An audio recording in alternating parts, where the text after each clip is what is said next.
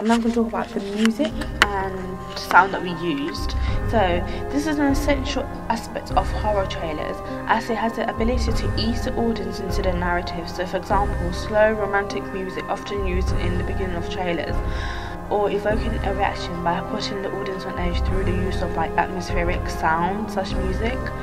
So that's what we wanted to create. So rather than having a slow, calm music at the start, we decided to subvert this slightly.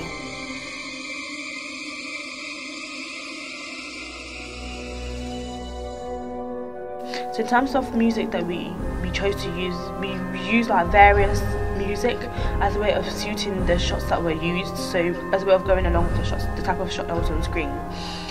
We used Creepy Little Girl Talking, which is actually the title. It has sound and it has music as well. We found out that this suited the pace of our trailer due to the lullaby reflecting Flora, and where she says, "I can see you," which we used in climatic scenes when Megan was banging on the door, wanting to escape the torture of Flora.